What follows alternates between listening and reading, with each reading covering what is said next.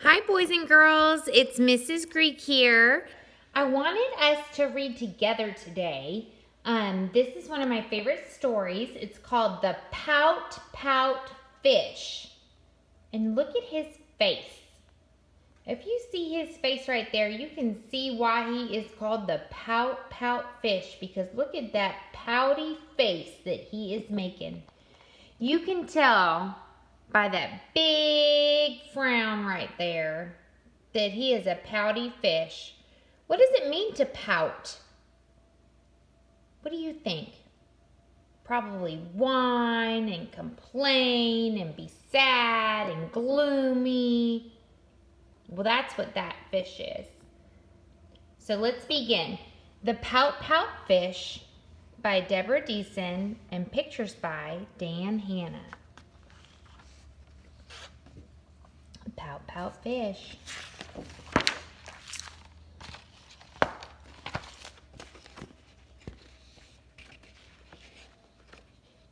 Deep in the water where the fish hang out lives a gloomy swimmer with an ever-present pout. Look at that pout. I'm a Pout Pout fish with a Pout Pout face, so I spread the dreary wearies all over the place. Blub, blub, blub. Along comes a clam with a wide winning grin and a pearl of advice for her pal to take in. Hey, Mr. Fish with your crosstown frown, don't you think it's time to turn it upside down? Says the fish to his friend. Nice thought, Ms. Clam. I hear what you're saying, but it's just the way I am. I'm a Pout Pout fish with a Pout Pout face, so I spread the dreary wearies all over the place. Blub, blub, blub.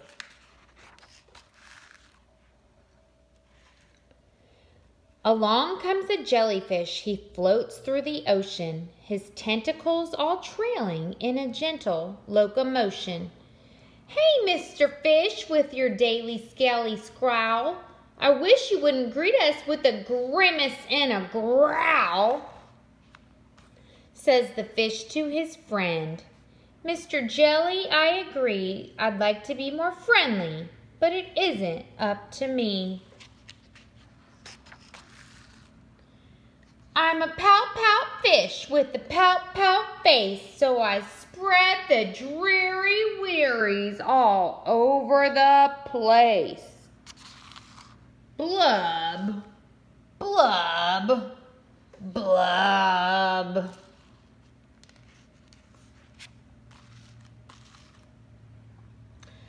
Along comes a squid, quite a slender, squiggly sight. She is squirmy, she is squelchy, she is slightly impolite. Hey, Mr. Fish, you kaleidoscope of mope, how about a smile, a little joy, a little hope? Says the fish to his friend. Mrs. Squid, I would try, but I haven't any choice.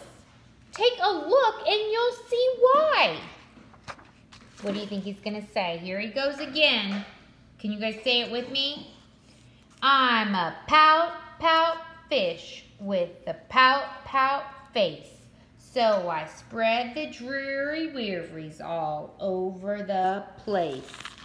Blub, blub, blub. Along comes an octopus with 8 great arms, covered on the underside with tiny sucker charms. Hey, Mr. Fish, let me tell it to you straight. Your hulky-bulky sulking is an unattractive trait. Says the fish to his friend, Mr. Ate my chum. With a mouth like mine, I am destined to be glum.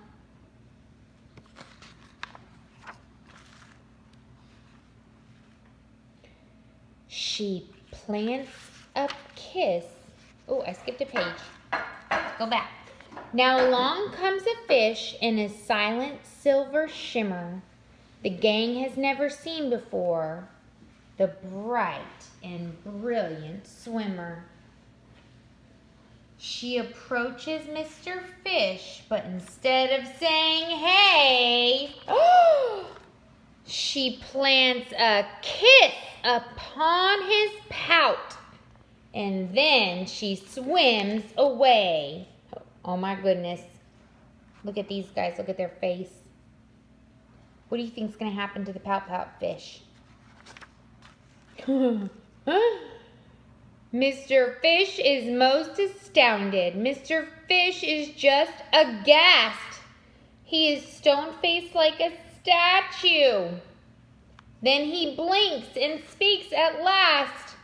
My friends, said Mr. Fish, I should have known it all along. I thought that I was pouty, but it turns out I was wrong. Look at his face now.